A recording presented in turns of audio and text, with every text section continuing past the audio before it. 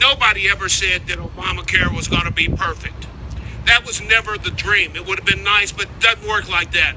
Social Security took a long time to perfect. Medicare took a long time to perfect. This would take a long time to perfect too. But the one thing that everybody should admit is that as a result of Obamacare, fewer and fewer people were left uninsured and without access to health care. That, in and of itself, should have been enough for them to drop the repeal and replace with, let's fix it and make it better. But that's not what the game is in D.C. Frankly, that's not even what the game is here in the state of Missouri.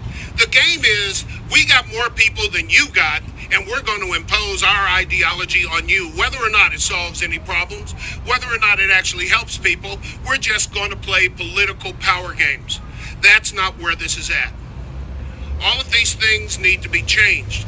We need to be making decisions based on facts and data, and driving those facts and data in a way that helps us actually solve problems and not create them. The facts of this are very simple.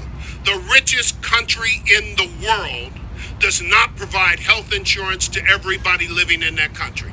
That's a fact. Another fact, Obamacare reduced that number, and with tweaks and adjustments could have reduced it even more and maybe achieved full coverage for everyone. Data.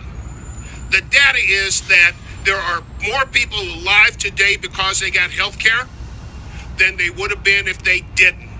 That alone should have been something that would have driven Congress to find a way to fix the system as opposed to wanting to get rid of it in order to blatantly declare that they're doing it to fulfill a political promise.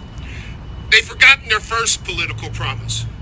Their first political promise is to defend the Constitution of the United States and to protect the people in it. That's the promise they should be taking care of.